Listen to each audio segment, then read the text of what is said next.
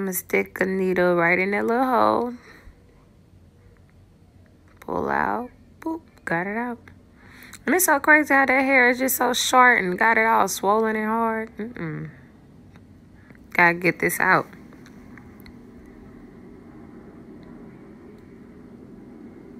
So I'm gonna try to see if there's anything else in there. I really don't like pushing on the skin, but I'm gonna try anyway. See if there's any pus. Yep, there it is. Those are for the people that you need to make sure everything. Yes. Okay, Jada, we see it. All right, put it in. Ooh, it dropped. Anyway. Ooh.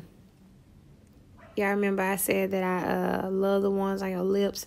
I love the ones on your lips because they're kind of so transparent. So you could actually see the hair inside the lip that's trapped. Go in there. You see how that little fluid was in there? I mean, the fluid that came out, I just went right in there. Yep. I'm going to pull this little hair out.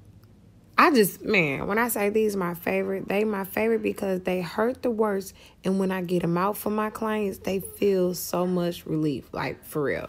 So that's another reason why those are my favorite, because I really be